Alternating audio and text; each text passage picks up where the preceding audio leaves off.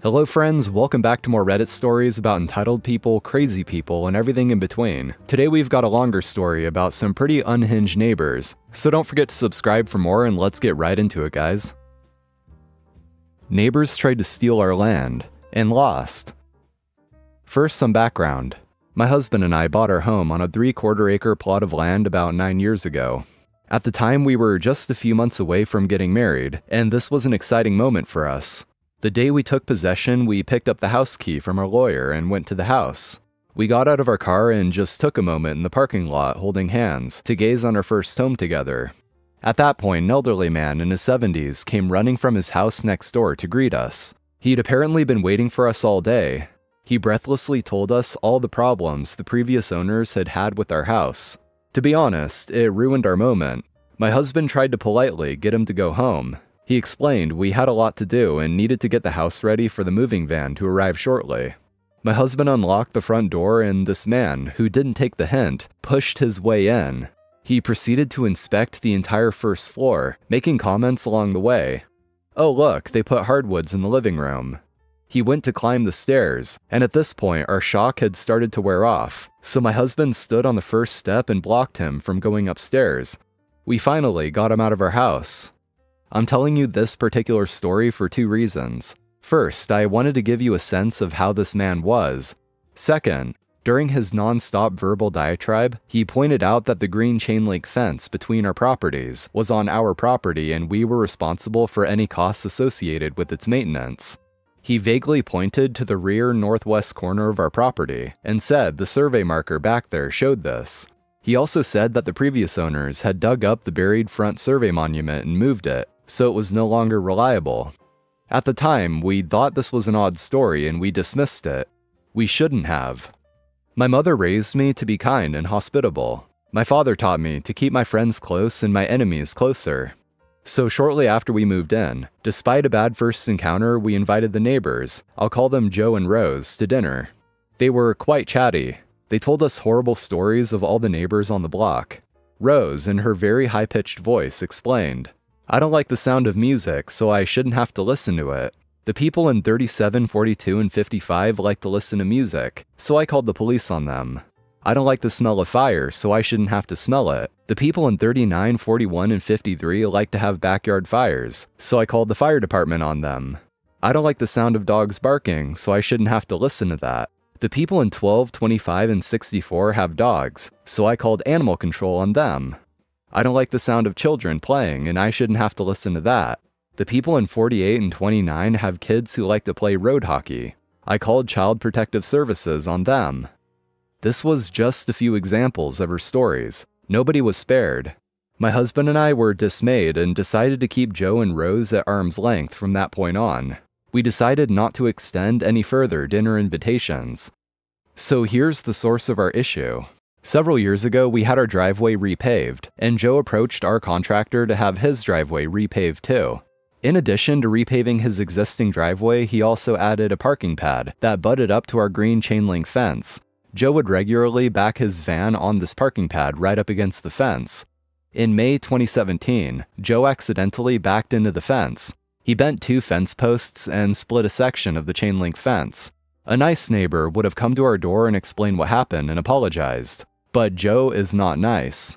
We discovered the problem when our 3 dogs escaped through the split in the fence into his yard. It didn't take us long to see what had happened. Later that day, we asked Joe to explain what happened. He denied everything while leaning against a rental car. We didn't get him to acknowledge that the damage must have come from his property, given the direction of the damage. But he claimed it must have been his snow removal guy who hit the fence, months ago. There were no offers to compensate us for the damaged fence. Sadly, I believe he lied because he's at an age where he's worried about losing his driver's license. My husband simply used wire to repair the fence to secure our yard. We let it go. That should have been that. Shortly afterward, Rose started asking when we are going to replace our fence. She explained that the repaired fence was ugly, and she shouldn't have to look at it. Initially, I thought she was joking. I pretended not to hear her and simply walked away. She brought it up 2 more times. By the 3rd time I told her we had no plans to replace the fence. In the spring of 2018, Rose again lamented about the ugly fence. but this time offered to pay half of the cost to replace it. I asked her if she was interested in another chain link fence or a wooden fence. She preferred a wooden fence. I called some contractors to get quotes. On the day the first contractor was scheduled to come over, I called Rose. I wanted to sort out some details about fence height, etc. before the contractor came over. She explained that Joe told her that because the fence was ours, he would not pay a penny towards replacing it. That was that. I canceled the contractor, but asked him out of curiosity how much it would cost to replace the fence with another chain link fence, based on the linear feet. The cost was around $2,000. Later that summer, Rose approached us again. My husband explained that the cost to put in a chain link fence was expensive, and this wasn't our priority. Rose offered to pay half the cost of the chain link fence. I honestly wanted to walk away, but also felt we would never have an opportunity to share costs again, so we started negotiating. We wanted the fence to be 6 feet tall. They wanted it to be 4 feet tall. We compromised on 5 feet. It would be a wooden fence in the style of our newly constructed back fence. In addition, we talked about whether to put it on the property line or the existing fence line. Joe preferred the latter. We gave in on that one.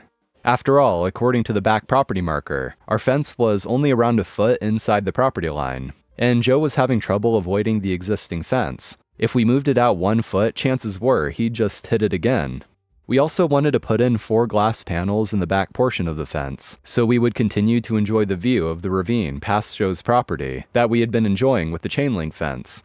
They reluctantly agreed, and even moved the location of a new shed they were installing, so it wouldn't block our planned view through the glass. They agreed to pay us $1,000. We decided to bite the bullet and upgrade to a wooden fence. Now, I'm going to make a long story short here. Rose hated the new fence, and said it was ugly. They certainly weren't going to pay what they'd agreed to, and further, they would no longer agree to allow us to install glass panels. The ravine view belonged to them and we had no right to it. They planted a row of hedge cedars on their side of the fence and a blue spruce tree to block our view.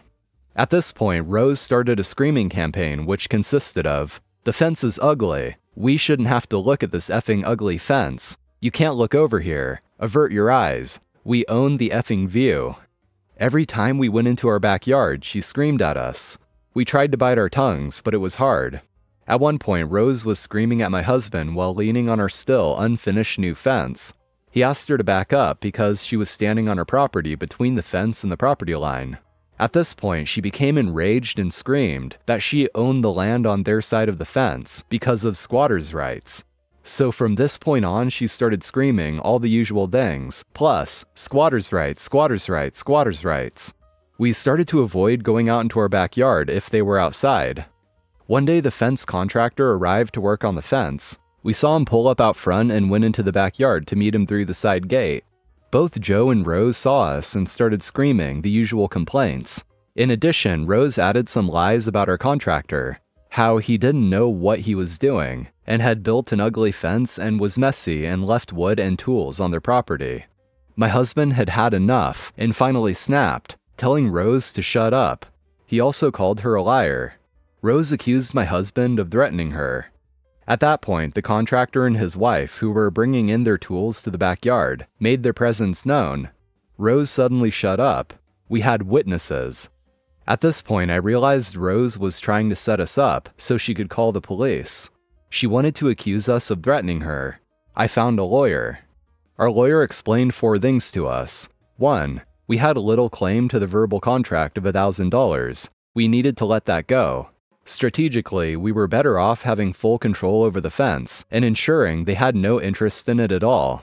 We could build it as we wanted. We didn't need their permission to add the glass panels or paint it as we pleased. 2. They had no claim to adverse possession, aka squatters' rights. Our properties were registered in land titles by the developer before the houses were built. In our province, properties registered in land titles with the survey are not eligible for claims of adverse possession. Per Chapter L.5 of the Land Titles Act, there is no title to adverse possession. 3. Screaming over the fence is a crime, private nuisance, and we needed to call the police. The police would calm down this escalating situation. 4. Claiming to own the view was simply ridiculous. We responded in 2 ways. 1. We sent the neighbors a letter explaining they did not own the land on their side of the fence, and provided proof of the land registry and the relevant legal information. We explained that if they walked on our property, they were trespassing. We also explained that from this point on, we would have zero tolerance of any verbal abuse. 2. We called the police on the non-emergency line. This was sad for me because I have never in my whole life called the police on anyone. When the police arrived, they spoke to us first. We explained that we wanted the neighbors to stop talking to or screaming at us, our family, or our contractors. They wanted to know what kind of things they were screaming at us. I understand they need to be skeptical of things they're told, and they were here. They literally rolled their eyes when we told them. As soon as Joe and Rose opened the door, Rose became agitated, the word used by the police, and started screaming that they owned the view, etc. One police officer had to ask her to go inside the house and close the door. Joe remained on the front porch with the officers, and he agreed to stop harassing us. While walking back to our house, we heard one officer say to the other, "I understand what they're up against now." The police explained to us that they felt there was some mental health issues going on with Rose, and if there were any more issues, we should call the police again. He suggested we continue to document incidents, which is in line with what our lawyer advised us. Believe it or not, sending the police over calmed things down. For a while. In the meantime, I was worried that Joe would back into the new fence. He would back his van right up against it. I wanted to install a barrier in the space between the fence and the property line that would prevent Joe from hitting the fence. To do that, we really needed to know where the property line was. We borrowed a metal detector and found the buried front marker. It was not where we expected it to be. If it was correct, the front of our fence was around 6 to 7 feet inside the property line, not 1 foot like we thought. We marked the location of the buried property marker with a wooden stake and paint. This upset Joe when I saw him remove our stake with his riding mower the next day. Because the fence did not align to the property line, we hired a surveyor. They discovered that not only had Joe removed the front stake we installed, but he had also removed the official buried survey marker with his mower, which is illegal. When Rose saw the surveyors, she came running out and verbally attacked them, saying they could not trespass on her property. The surveyors were very calm and handed her their business card. They explained that now they had identified themselves, they were allowed, by law, to access her property. Rose placed a lawn chair on her front lawn, sat down, crossed her arms, and stared at the surveyors all day. I was shocked how long this process took. At 5 p.m., the surveyors explained they were not quite complete. Because our property was on a curve and was pie-shaped, they had some triangulation calculations they had to make at their office, and would come back on the following Monday to finish up. They explained the process was taking them a while because not only had the front marker been removed, but the back marker had been moved by over 5 feet. Now that strange story Joe had told us about the previous homeowners moving the buried monument made sense. He had moved the back monument and the front monument was out of alignment, so he came up with this lame story to explain it. The surveyors came back the following Monday and installed the new front and back markers in the correct locations, and added 10 additional wooden stakes along the property line. Now things made sense. The original fence was around 6 feet inside the property line, all along the fence line. Oh my god, when Joe saw the new property line stakes, all hell broke loose. I thought he was going to have a stroke. By this time, I'd told our fence contractor to stop work on the new fence, and asked him what it would take to move the fence closer to the property line. Remember, he'd heard Joe and Rose scream lies about his work and the ugly fence. There was no love lost between the contractor and our neighbors. He wanted to do everything he could to make things right, and if moving the fence was what needed to be done, so be it. So the day after the new property line stakes were installed, he started to dig post holes 2 inches inside the property line. He laughed whenever Joe and Rose gave him a hard time and accused him of trespassing. We also bought a surveillance camera and I was able to document the neighbors' bad behavior. They continued to park their van past the string line, and were adding their own stakes at strange places. We just removed them. Around this time we had drinks with another neighbor, Matt, from down the road. This was the only person still on speaking terms with Joe and Rose. Matt made it clear he had his own issues with Rose, mainly because she called the fire department whenever he had a small permitted fire in his backyard. Matt explained that Joe and Rose still believed they had claims to squatters' rights and planned to hire a lawyer to claim this land. And if by some chance they failed, they planned to charge us thousands of dollars for the costs they'd incurred several years before to remove 5 large pine trees along the property line. They removed these trees as the roots were damaging their driveway. They felt that if we wanted to claim additional land, then we should incur the costs to remove these trees, as they technically belong to us. According to an old aerial view of our properties I received from our surveyor, it looks like the pine trees were planted decades ago on the property line. I now suspect the chain link fence was simply installed in front of the mature pine trees. It's likely those trees wholly or partially belong to us. Either way, Joe and Rose had failed to secure our permission to remove them. Not only were we under no obligation to pay for the costs to remove them, but we had a perfect counterclaim had they tried. We would claim damages for the removal of the trees. The best thing Matt told us was that Rose was so angry at the police for how she'd been told to go back into her house the day they contacted them. She'd called their sergeant and filed a complaint against them. In keeping with her penchant for calling the authorities on everybody, she even called the authorities on the authorities. At least she's consistent. I made a mental note to make sure to ask for the same police officers if I needed to call them back, knowing there'd be no love lost between them and the neighbors. True to their word, the neighbors hired a lawyer. The whole neighborhood saw him arrive in his suit and briefcase. He must have told them they had no claim to adverse possession, and they couldn't charge us for the cost of removing the trees, because nothing happened. So the fence is now complete, to within 2 inches of the property line. We did make some concessions. We didn't install glass panels. This was a hot button for Rose, and she threatened to break them. While holding a hammer, she said, "It would be a shame if they broke, wouldn't it?" Very generously, we also decided to not cut the asphalt on the corner of Joe's parking pad that is on our property. Instead, we bumped in the fence at the parking pad by 2 feet and installed a wooden barrier in front of it so Joe can't hit the new fence. We have no appetite for dealing with them if they hit the fence. He has around 6 less feet to park, and Rose still complains bitterly that the fence is ugly. But we just don't care. An interesting thing happened when we stood up to Joe and Rose. A collective cheer went up in the neighborhood. Several neighbors have knocked on our door to shake our hands, offer support, and tell us their stories of abuse.